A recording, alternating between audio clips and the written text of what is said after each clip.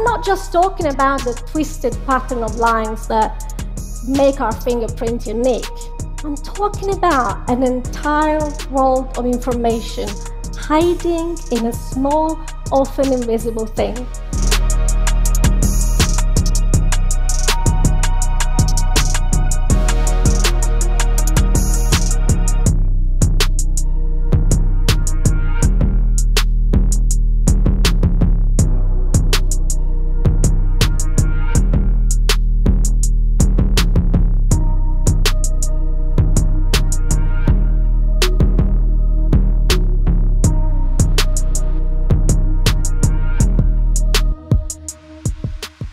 A fingerprint is probably the most important piece of information when we don't have a known connection between the victim and the offender. We have to find something that people leave at scenes.